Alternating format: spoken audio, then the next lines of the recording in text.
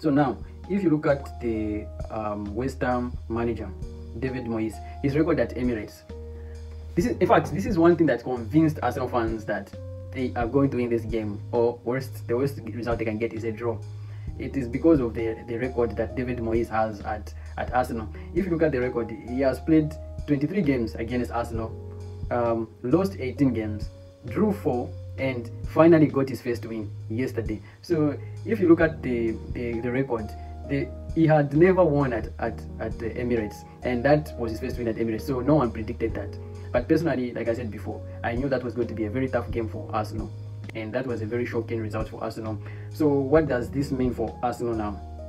So now Arsenal are now sitting at 40 points, with Liverpool on top at 42 points. But now these things have become more tricky because Manchester City have got a game in hand. If they play again, if Man City win against Sheffield United, they are going to be on 40 points as well, which will make them tie with Arsenal. Now this is very tricky because, you know, some people, I responded to some guys before in one of my recent videos who was saying that Manchester City are no longer title contenders because the gap is widening. They are not performing good and all that. And I said that saying Manchester City are no longer title contenders, that is a very ridiculous statement because things are just getting started now. We've seen that Liverpool will just be 2 points ahead of Man City. That is if Man City win their game against Sheffield United, which I expect them to win. So once that happens, in January, we are expecting the likes of Kevin De Bruyne to return. We are expecting Erling Haaland to return, and also Jeremy Doku. And we expect Man City to sign probably some new midfielders because it is almost imminent that people like Kevin Phillips are going to leave this summer. So of course, we expect Manchester City to make some signings. So if you look at the whole scenario, Man City is likely to become more of a stronger team than they've been since the start of the season. And once that happens, it means the title competition now will enhance. It will become even more difficult because we also know that Manchester City, after Christmas, they enter savage mode. Because, you know, some people are thinking that Man City is now becoming reluctant, and for me, that is one statement I totally disagree with.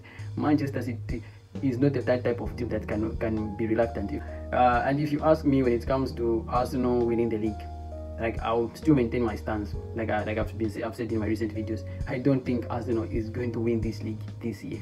I think there are only two teams that can win the league this year. It is either Man City wins it again or Liverpool. And what is going to determine if Liverpool is going to win the league is their injuries.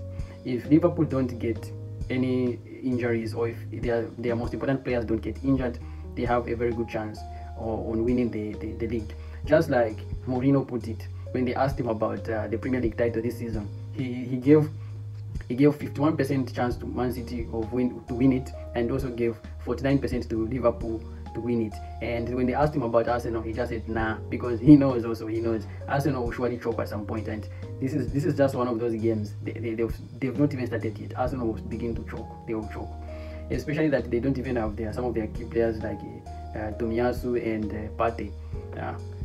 So now, coming back to what it means for Arsenal. So this is basically very bad news for Arsenal because Arsenal is one team that has proven that they always choke. So I don't see them how they are winning this league.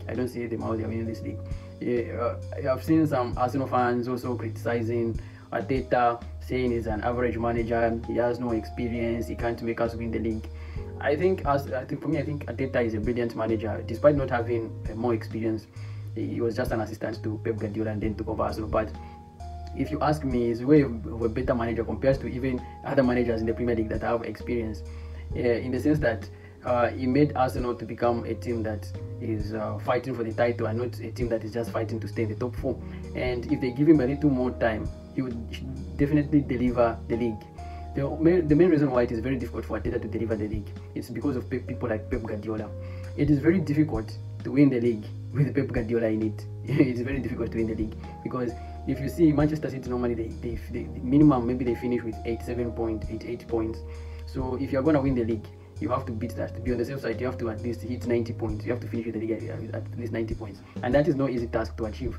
Because if you see the points at which maybe Liverpool or Arsenal, especially Liverpool, has like finished in the league in the recent years, if they were playing in the Bundesliga or if they were playing in the La Liga, they would have won the league. But it was very difficult. It has been difficult for them to win the Premier League because Man City has been finishing with a lot of points. It's very difficult.